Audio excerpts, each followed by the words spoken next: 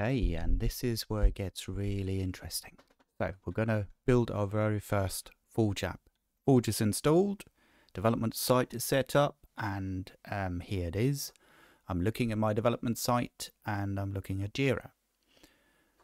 And the first thing we need to do is with Forge is to log in, because we need to be authenticated to be using Forge. So we're going to say Forge login.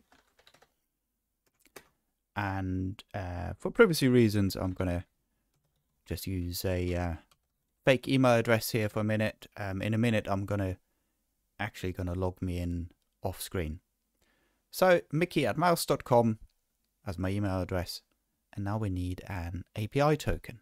So how do you get an API token? There's two ways of getting them. You can either go straight to this link here, or I also wanted to show you that you can always find this from your user account settings. So you just click on your user icon up here, account settings, security, and then you have API tokens here, create and manage API tokens. And what we're going to do is we're going to create a new API token, which is Forge. Let's call it Forge development. We create it, we copy it, and by the way, once you close this, you cannot see or copy this API token again. This is a once-off action. So you have to use the token or save it somewhere if you need to. But in general, you don't need to, because you can always generate a new one as well. But this is the only time they can do this. So I've copied it now. What you do is you paste it here and then you log in. What I'm going to do is I'm just going to pause this video for a second, pause the recording for a second, actually log me in, and then we'll carry on from there. Excellent. So I'm logged in now. The next thing we can do now is we can create our very first app.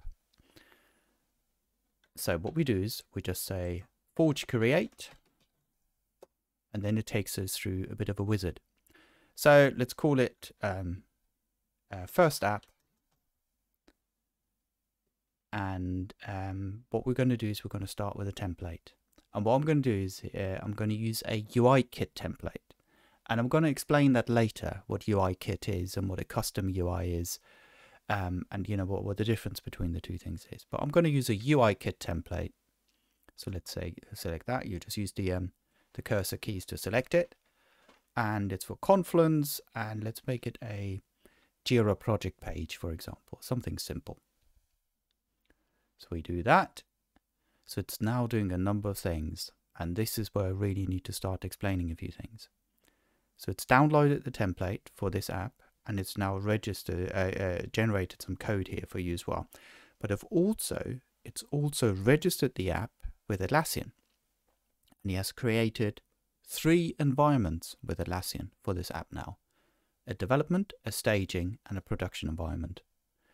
What that means is development is, as we're going through it, we're just writing something new, we're using the development environment.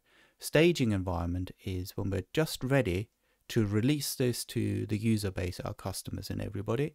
We move it over into staging, and production is the latest released version that all of our customers are currently using. Those are the 3 environments for apps.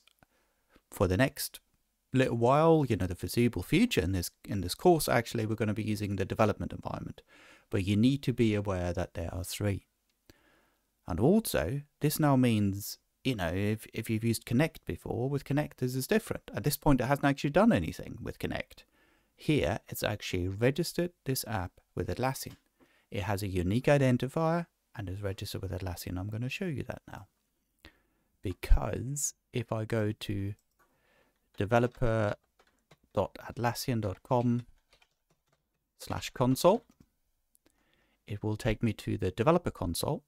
I'm already logged in, so the authorization should just go through. And here you can see first app up there. It's actually registered with Atlassian already. How good is that? Now, the next thing we need to do is we need to deploy it. So what we have here is we have first app. Let's change directory to first app. So I'm now in that directory. We have the first app, and it's generated some code. And by the way, in the next module, I'll explain what this code means, and we'll go through all of these different elements in here. But right now, I'll just take it as read. There's some code here. So what we're going to do is we're going to say Forge deploy. What this does is it deploys this code, it builds the code and deploys it into the development environment. Here it is, deploying your app to development. And the next thing we're going to do is we're actually going to install it in my development instance, my development site. So we're going to say Forge install. What we're going to do is we're going to install it in Jira. And my development site is called muscledev.atlassian.net. And it says your app will be installed with the following scopes. We'll talk about scopes later as well. At the moment, you don't need to worry about that. Yeah, and I want to continue. And it's now installing the app to development, to my development site. So if I go here now, where's my development site? Here it is.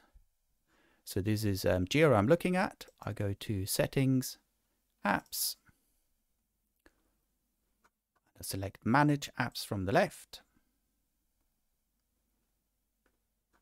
And in a minute, we should see first app installed here.